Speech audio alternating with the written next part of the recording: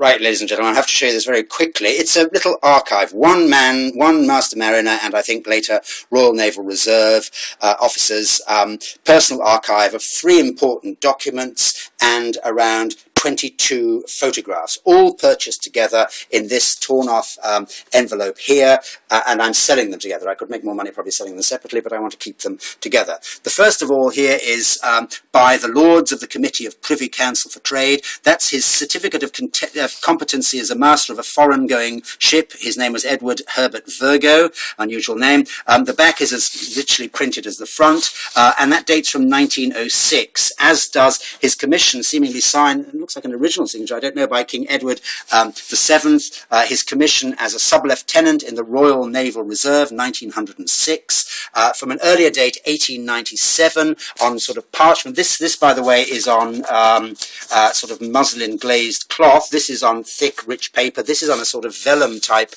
paper. This is a certificate from HMS Worcester, Thames Nautical Training College, with a little picture of a boy sailor there, from 1897. And the rest are photographs of a very personal nature, pictures of him formally posed in uniform with his baby. This is very, very bad light with his baby, with a compass there. It's inscribed on the back. Various formal and informal photographs of him with his pipe and his uniform there. One of his crew members there relaxing. Various pictures taken from ships of harbour sides, of a beach strewn with wreckage and sailing ships in the background, other harbour and ship scenes, all original photographs, various battleships. In this ship picture here, there's a ship steaming away in the foreground with solar-topied South African or sort of First World War Palestine-born troops, possibly, with solar topes on. There's a letter here from a colleague saying that, that Virgo is recovering nicely from an ulcer operation. More ships, one of strange goggles and a mask being worn as some sort of